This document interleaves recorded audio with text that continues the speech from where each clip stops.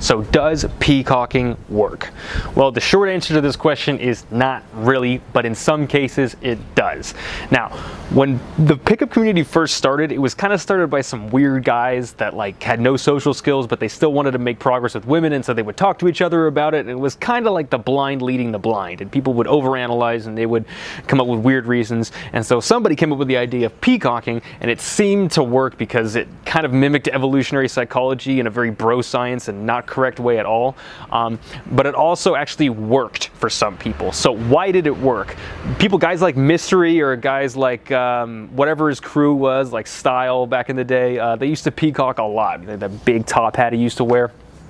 But people don't talk about why it worked. It worked because he was partying in very high classy like areas of Los Angeles where celebrities go out. Now, I don't know if you guys have ever been out in LA, but LA people do not dress the same as the rest of the United States. They don't dress the same as the rest of the world.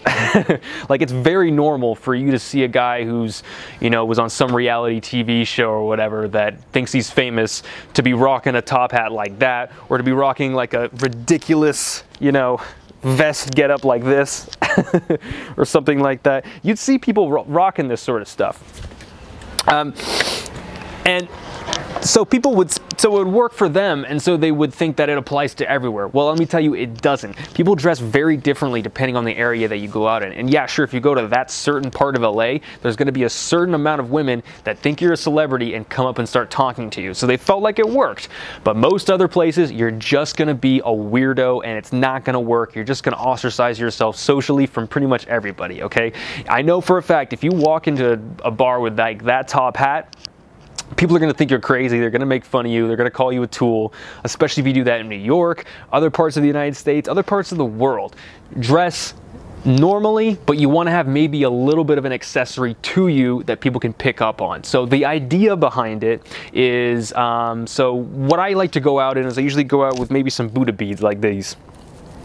Right here. So I'll wear these, and if a girl likes me or she wants to talk to me or something like that, usually the first thing that she'll say is hey, I love your beads, where'd you get them? Or like, are you Buddhist or something like that? And I'm like, well, I'm not really Buddhist, but I spent a lot of time in Thailand motorbiking through all of Southeast Asia for about a year, and I can tell her about that trip. Now we're engaged in a conversation now that she can ask me about my travels and stuff like that, and it's a really easy way to get the conversation started. But I only pick one piece, okay? That's the key thing, and you don't want to make it too obnoxious. So if you are going out, maybe pick like a skinny tie, or maybe pick like a nice shirt, or maybe pick like some accessory or something like that that girls can pick up on and they can start the conversation with. But don't make it too much. You know, Ty Lopez always says that you can be a nudist or a Buddhist, but you can't be a nudist Buddhist. Because you can have one weird thing, but you can't have two, because then you're too far outside of the social sphere.